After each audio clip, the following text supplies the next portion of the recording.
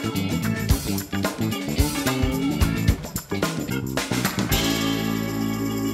guys, Benny Obscene here. This is our family PW80. I rip around the yard on this. The wife rips around. We throw the kids on it. It's the family fun machine. And it's kind of having a hard time starting. It's running like junk. The carburetor needs to get cleaned out. It's been sitting for a while. So today's the perfect day to take you through how we clean out the carburetor on this thing, get it tuned up, get it running a little bit better. The first thing that I like to do whenever I'm messing around with one of these is I throw on some of these gloves and I make sure that we've got some ventilation in the garage. Sure enough, I'm going to spill gasoline at some point here, and it just sticks to your hands for days. Just throwing on some of these gloves makes everything that much better. And then I just take a block of wood, pop it underneath the kickstand, elevates things a little bit, makes it a little bit easier to get in there. Once you're ready to rock, the first step is to get the gasoline out of the carb, and you can do that by first making sure that the petcock is turned off. That just stops the flow from the gas tank into the carb. Goes through this little guy.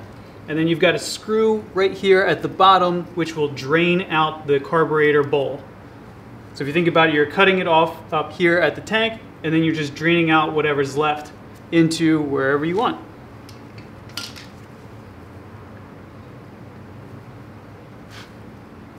These can be a little bit tricky. So right here, it doesn't want to go. I'm not going to force it. I'm going to get a different tool. All right. Let's give it the old impact. That was it. All right. So as I unscrew this, that fuel's going to start dripping out.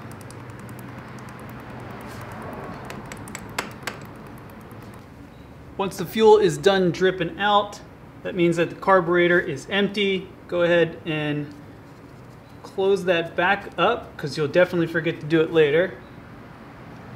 And then we're looking for 2 more screws to loosen up the carburetor itself. That's this guy right here, which connects it to the engine, and this guy right here, which connects it to the airbox. Go ahead and loosen both of those.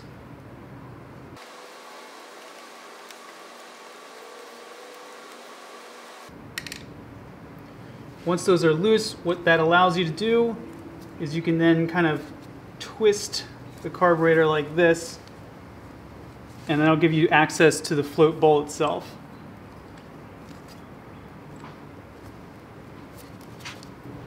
Up next, we got 4 screws on the bottom of the carb. For the sake of efficiency, I'm just going to zap these guys out.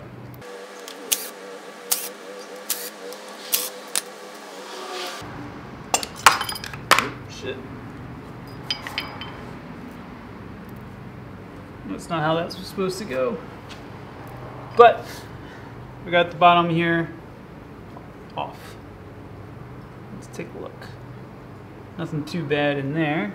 With the cover off, what we're going after next is this guy right here. That's the jet for the carburetor. And to get that off, I've got a little 8mm wrench here. Shouldn't be on too tight. Just loosen that off and unscrew it out. Oh shit. Well, I'm doing a great job here. Alright, get this guy out. Since everything's fallen out already, I'm just going to take this opportunity and spray some carb cleaner through the different passages in here.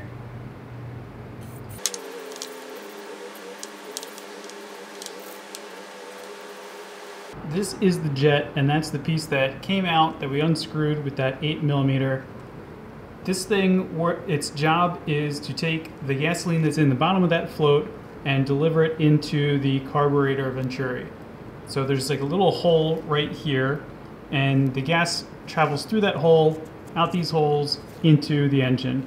The important thing, and you don't really have to worry about that, the important thing is that these holes need to be clear in order for the carburetor to function, and that's what gets gummed up over time with old gas or dirty gas. So all I'm going to do is I'm going to take that carburetor cleaner, spray it through these holes, and then blow some air through it. Something that you might be tempted to do is like fish some wire through there or something like that. that could damage this since it's brass. So your best bet is to just take the carb cleaner, spray it through this, and then just blow it out with air, and that'll get these holes nice and clear.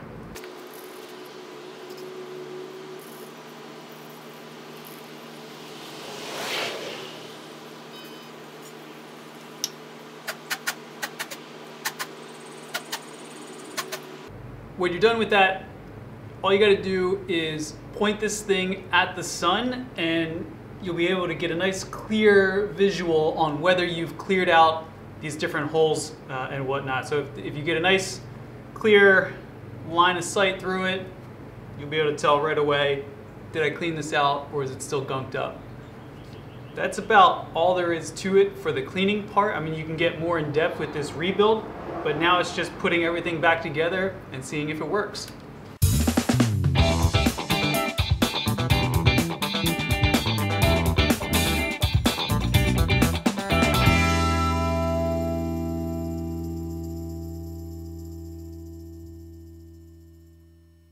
The last thing that I'm going to do is snip a little bit of length off of this fuel line, because as you can see it's getting kinked up a little bit there. I think that that's hurting a little bit of the flow.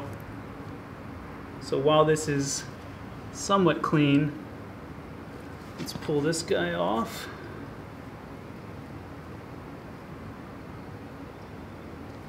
Let that drain out. Get out of there, bro.